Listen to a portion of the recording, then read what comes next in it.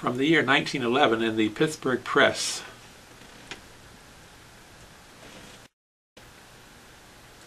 And there were mostly just a lot of individual scores that won't mean a whole lot to the average listener today, but we'll skip to the meat of the article.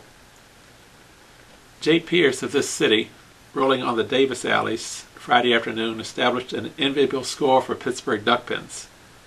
With a 5.5-inch ball weighing 4¼ pounds against the new Dandy pin, marked up a score of 198.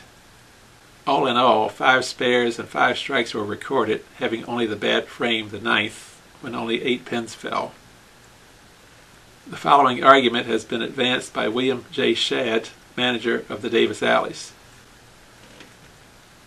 The old 5-inch, 3¼ pound ball was a good standard size for the average bowler, but this season, when the popular Dandy pin became the fashion, a few of the bowlers advanced arguments in favor of a larger and heavier ball, 5.5-inch, weighing 4½ pounds.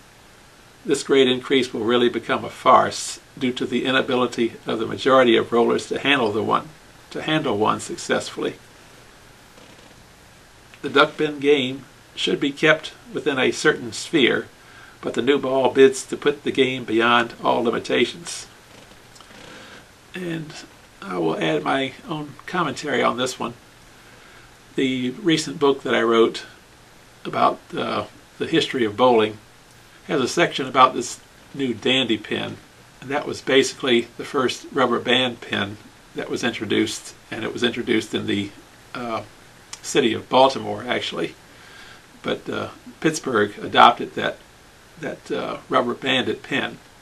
It seems like from that point on, the rubber band pin was the staple of Pittsburgh duck pins. So maybe they figured that the larger ball and heavier ball would topple the banded duck pins a little better within the 5-inch ball that was 3½ pounds.